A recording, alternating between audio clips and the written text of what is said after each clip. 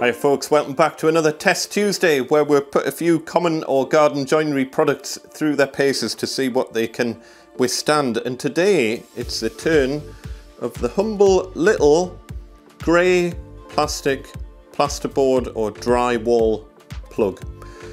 This is the ones that I use are made by Fischer, and they're really handy for just lightweight stuff that you might want to hang on plasterboard. So anything from pictures and mirrors through to even holding stuff in place while glue dries. So for example, if you're making floating shelves and you've got battening around the wall and you're gluing the battening into the wall, it's handy to put some of these in, and this will comfortably hold them in place until the glue has gone off, because you might find that these on their own aren't sufficient to hold the battening in place, and maybe you don't want to go as overkill as going all the way to the expanding metal fittings. So let's see what they can withstand. They are only light duty, but let's see what happens when we just put as much force as possible through these until they literally just break. So the way I like to fit these, I just use a 6mm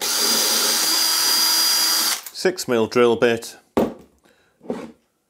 I always use a masonry bit into plasterboard and then just tap it in.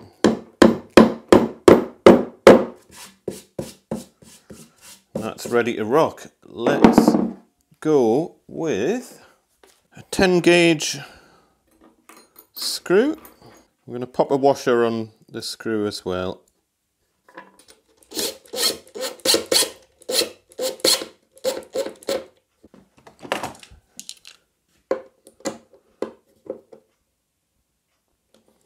Just show you how these fittings work.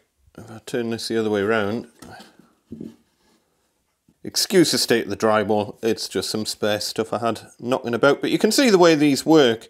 Basically, when the screw comes up through the fitting, it forces the legs apart, and then those little kind of sideways cleats that are on, I need something that I can point with. Point with that. So can you see the little cleat there and the little cleat there?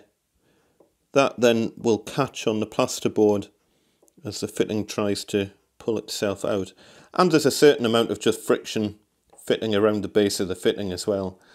So let's give it a try.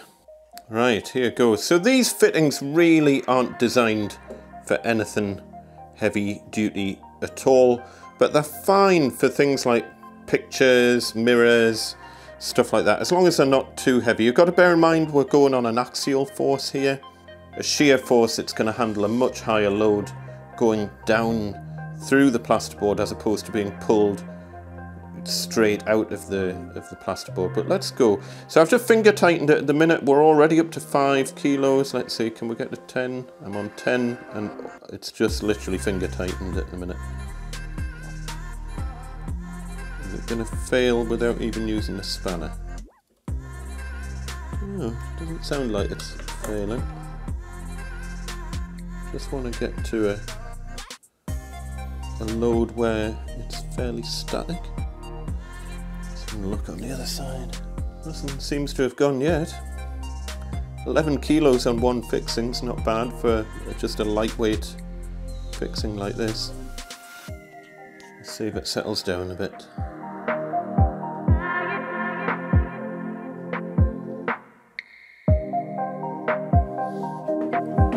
It's hard to say what's actually giving way at the minute. You can't, nothing looks like it's giving way, but I mean, we're fairly steady around 8-9 kilos there, which isn't bad. Let's keep going. Let's just see what happens. See what we can get it up to.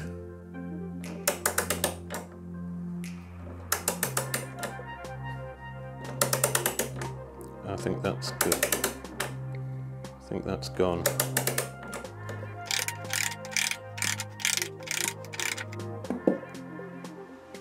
Yeah, that's gone. We had a peak of about 11 or 12 kilos, which isn't bad for a tiny little plasterboard fitting like this. Let's have a look at it and see how it's actually failed. So I don't know if you can see, it's tricky. This is all in the road, you can't really see down this gap, but it's, the whole thing's sitting a good distance away from the actual thing. Let me just take this out and show you what I mean.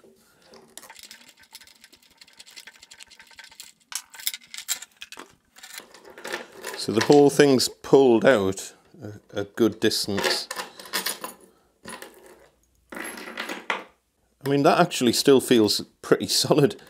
If it was a force going that away, that's what I mean by a shear force. A shear force, if you imagine this was on a wall, a shear force is going in that direction, whereas an axial force is going straight down, or on a wall it would be pulling straight out. Flip it over. That's really interesting. What's actually happened here is that the screw thread seems to have given way, because the screw's hanging halfway out the fitting. The plasterboard hasn't failed yet. It's the fitting itself that's failed. So, I mean, as I say, that still feels pretty solid. Not bad at all. Again, I don't know if I can show you shear force with what I've got here.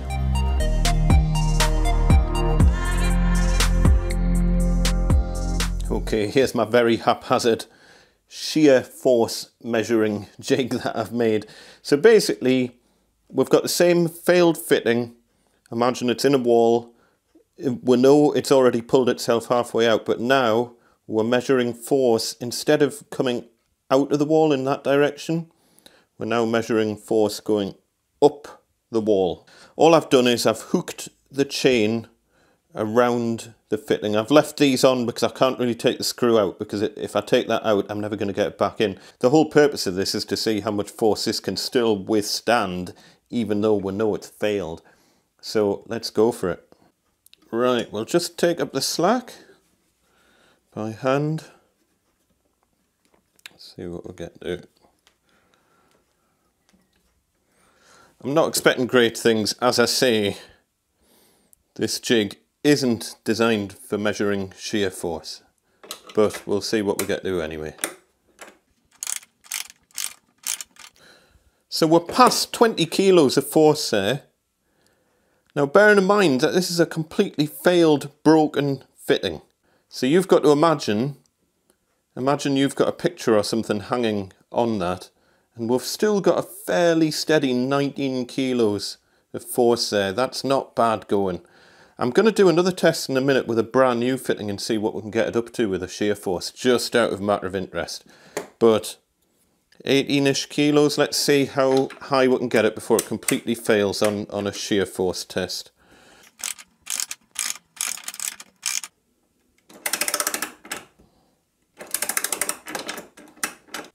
I think that's about it. We're not going to get it past 30. But, considering it's already a broken fitting. Right, let's rig this up with a new fitting and see what we can get it up to.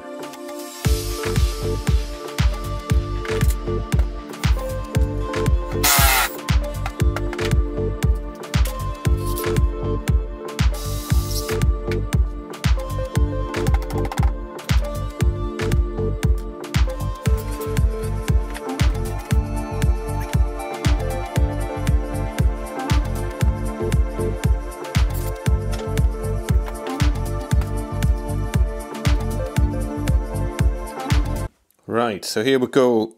Shear force test on a brand new fitting. Just hand tighten it first. Let's see what we can get this up to. As I say, this is even less scientific than the other test. So we're straight away past 20. Just leave it for a minute to settle down.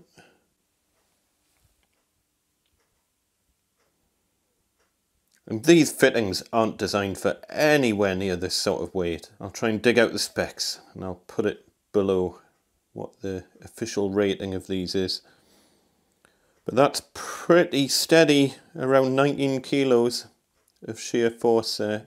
I reckon we can push that a fair bit higher. Let's just go until it breaks.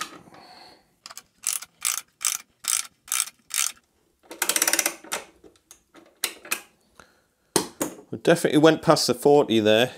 Just trying to pull out at a bit of an angle.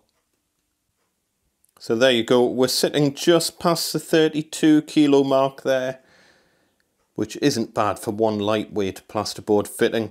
It's just to show you the difference between shear force and axial force, and why when stuff is hung on a wall you can get away with much higher loads than a force that's trying to be pulled directly out from the wall. So as I say, pictures, flat objects, that sort of thing, nearly all the force will be shear. Things like TV brackets and shelves and stuff that's more inclined to pull out of the wall, there'll be a much higher axial load. My general rule of thumb is to always treat it as an axial load, and then anything else is a bonus. Can we get it to fail completely? Let's see what we can get us up to. It's gone. Completely pulling itself out of the wall at an angle now, you can see. There you go, not bad results for a little tiny little plastic drywall plug. Really impressed, to be honest. It's better than what I thought it would be.